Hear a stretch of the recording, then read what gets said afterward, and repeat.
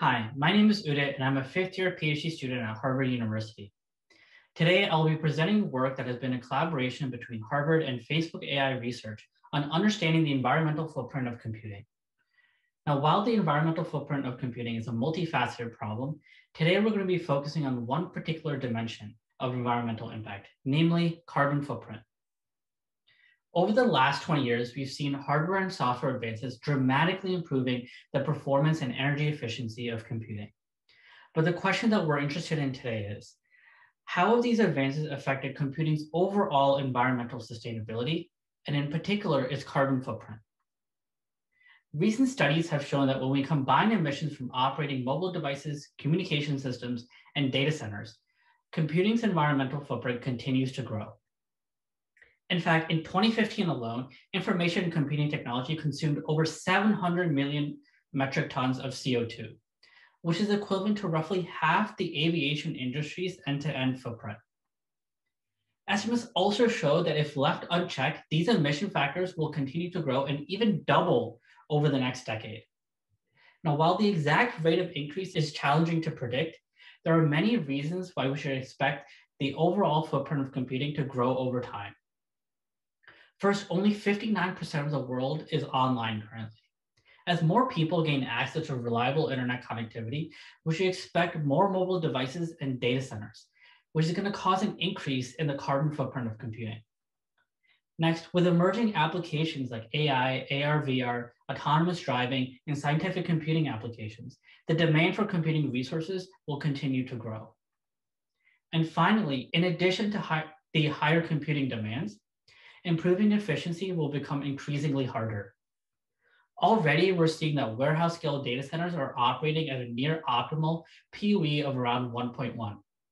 And as Moore's law slows down, realizing large efficiency improvements across the computing landscape will be challenging. Given these challenges, there's been an increased focus on sustainable computing over the last few years. For example, environmental sustainability has been an interest to many researchers. Last year, Bobby Monet gave a keynote at Micro on the challenges and opportunities of architecting a sustainable planet. The Zero Carbon Cloud Project designs sustainable, renewable energy-driven cloud computing systems by exploiting stranded power in our power grids. From the application and algorithm side, the AI community has been characterizing the large carbon footprint of training state-of-the-art natural language processing models. And finally, from the circuit side, researchers have been developing device-level environmental cost models. Now, in addition to researchers, and given the growing environmental footprint of computing, technology companies are pledging carbon neutrality.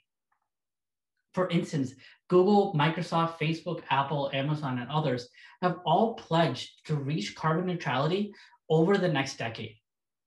In this talk, we really explore what role computer systems and architecture researchers and developers can play in achieving sustainable computing going forward. Specifically, we're asking the question, where does computing's carbon footprint come from? Now, in our journey to answer this question, what we found was quite surprising to some of our collaborators that have spent a lot of time thinking about hardware performance and energy efficiency optimizations. In particular, we found that computing's carbon footprint not only comes from the energy consumed by running applications on hardware platforms, but in fact also from the manufacturing of hardware devices themselves. In fact, in many cases, at both the mobile and the data center scale, we find that the carbon footprint from manufacturing hardware platforms can outweigh the carbon footprint from operational energy consumption.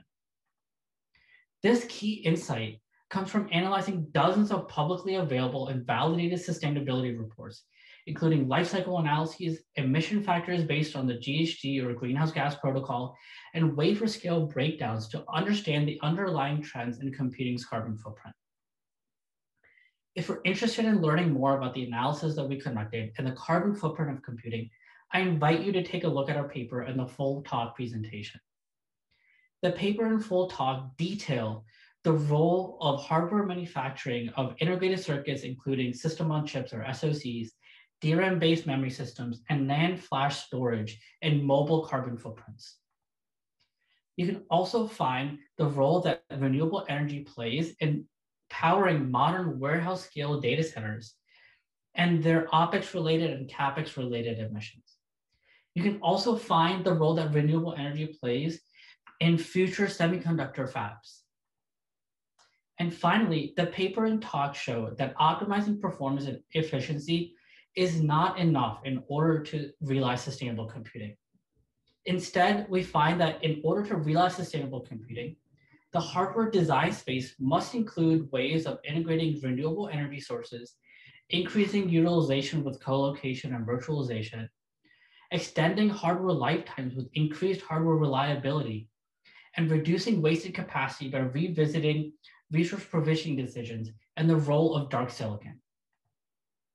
To wrap things up, we'll be hosting the CLEAR workshop, or Computing Landscapes for Environmental Accountability and Responsibility, in conjunction with ISCA 2021. I hope we'll see you there, and thanks for listening.